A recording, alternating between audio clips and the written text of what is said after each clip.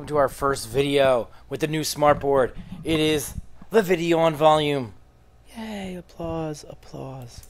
So, you should have Learn Sheet C in front of you. If you don't have it, pause the video, go get it, glue it in your book, open it up, resume the video when you have it. Now that you have it, you should see a picture of a little unit cube on the top left corner, and there is a fill in the blank. We use unit cubes to measure our waist size is the incorrect answer. The correct answer is, I shouldn't do that. Don't do that line there. Volume. Let's see if that works. That's what we use to measure. Volumes? That's a little weird, but we're going to just go for it. Maybe I'll delete the S. Can I do just the S? Get out of here, S. Yes. All right, cool. Next, we're going to do a couple problems right now with your sheet of paper. So you should have shape A. On the board is a picture of shape A. And in this video, you are going to be watching and pausing because I want you to try and answer the questions before you hear me tell you the answers. So I will remind you to pause the video and then resume it when you're ready. So let's start right through it right now. In the video, how many blocks tall is the first rectangular prism?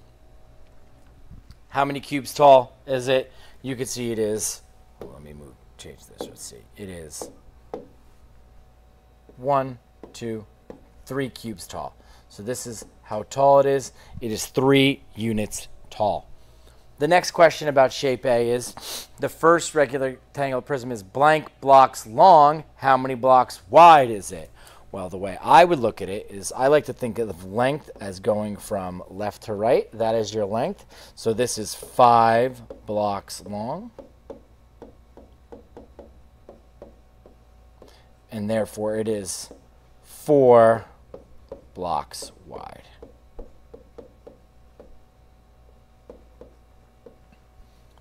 Those should be entered on your Learn Sheet A.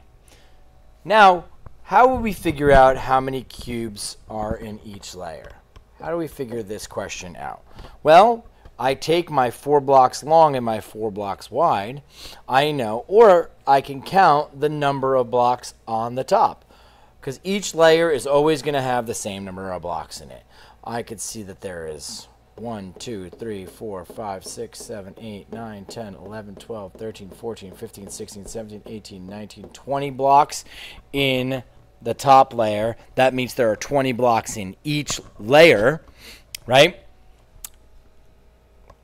If there are 20 cubes in each layer, and there are 3 layer size, so I can do 20 times 3, and it would equal 60 cubic units.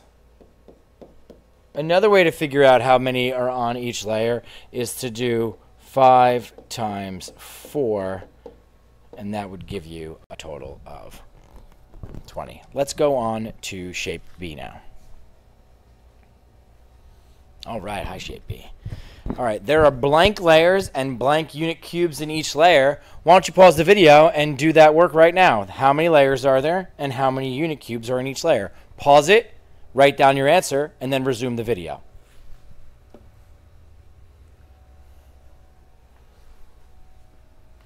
There are 1, 2, 3 layers in this shape.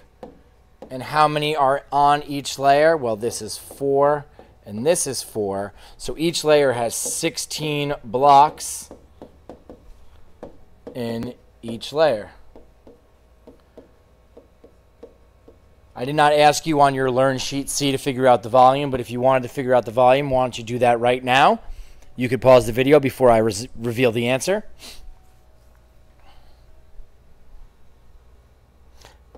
You'll do 16 times 3, and you will get, whoa, that was a weird one, 48 cubic units.